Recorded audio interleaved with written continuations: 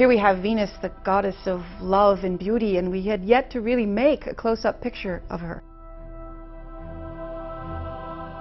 Aeronautics and Space Report. We know very little about Venus because we cannot see through its thick clouds. Surprise, surprise, surprise. Venus kind of looks a whole lot like Earth. This is Venus here. This is Venus here. You know, come to think of it, we don't really talk about Venus much. The Venus is a very active, dynamic planet. Stay cool. This is a thornews presentation. Thornews presents...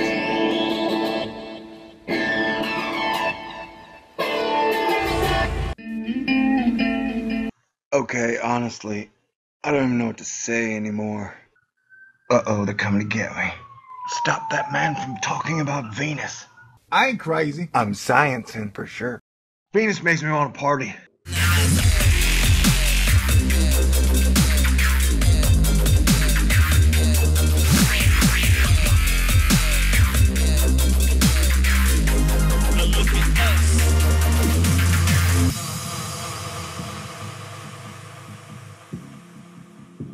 This is a thornews presentation. Thornews presents...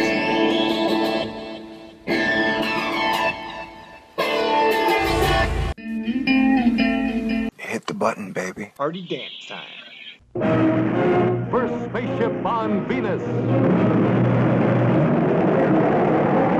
You are there.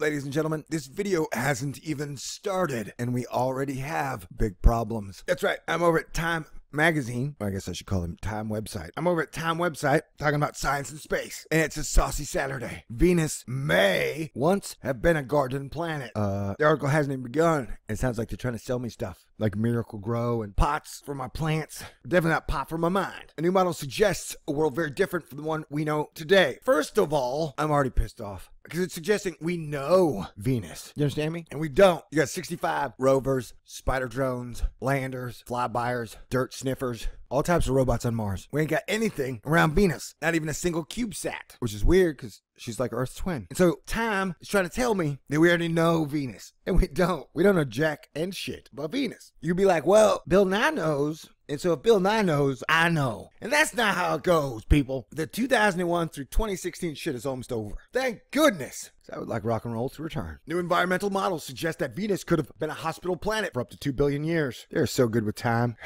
Except when it comes to building the Hubble's replacement. One of the hard facts of our solar system. Wait, stop right there. You tell me, what is one of the hard facts of our solar system? We're talking about hard facts. I'm going to go with change is constant. Change is constant in our solar system, okay? Or that water's wet, or boobies are magic. Those are all hard facts. Let's see what their hard fact is. That even with 8 perfectly nice planets, Earth remains the only house on the block with its lights on. I don't even... What the hell? Who's writing this? Did you have, like, Skynet try and write articles? Is this an app that just strung words together? I don't think it's a hard fact that Earth is the only house on the block with its lights on. Like, you can't say this is a hard fact and then use a bunch of metaphors. What are you people doing? Oh, we're talking about Mars, so they're trying to stick their non-journalism dick in your brain. Oh, why? Okay, so they're saying one hard fact that we know for sure is that Earth is the only planet with life. Any type of life. Microbial, reptilian, bugtilian, tortoise-tilian, giraffe.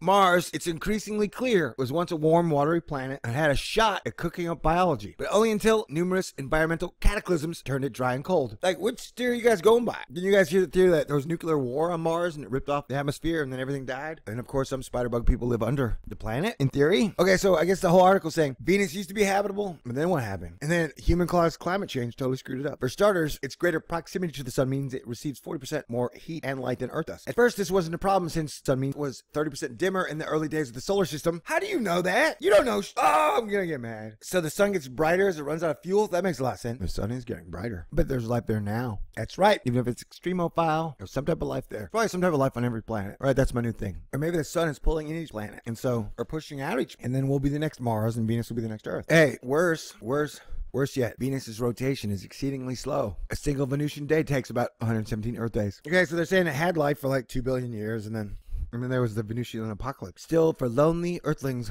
longing for cosmic company, even a little bit of nearby biology is a promising start. This article's junk. Kind of like what's in your trunk. In the GISS model simulation, Venus's slow spin exposes its day side to the sun for almost 2 months at a time, said Anthony Del Genio, a co-author of the paper, in a statement that accompanied its release. This warms the surface and produces rain that creates a thick layer of clouds, which acts like an umbrella to shield the surface from much of the solar heating. Using computer simulations similar to the ones environmental scientists used to study global warming on Earth, the Goddard researchers fed in alternative models of an early Venus with a thinner Earth-like atmosphere and a slow rotation caused by other factors, including solar gravity lacking on the planet's landmass, not its atmosphere. That would have meant a cooler Venus, at least at first. I'm guessing either A, there's already life on Venus now, or B, it's the opposite, and Venus is like Mercury, and the sun is actually pushing planets out, so we'll be the next Mars. Unless we figure out something to where we can coexist with Venus. I don't know, am I making any sense? It's Saturday. Did I mention that already? I should have mentioned that at the beginning of the video. Oh well. But we're talking about Venus, so it's partial fantasy land. I mean, like I said, why do we have 50 robots on Mars and 0 on Venus? It don't make no damn sense. Unless it does, that means something is foobar. Alright, peace out. God bless everyone. At the dawn of the space age, Venus was a very popular destination. Venus is really staying in the shadow right now. We have learned much, but we have sacrificed a lot. Too much. Please don't take my blue Venus away.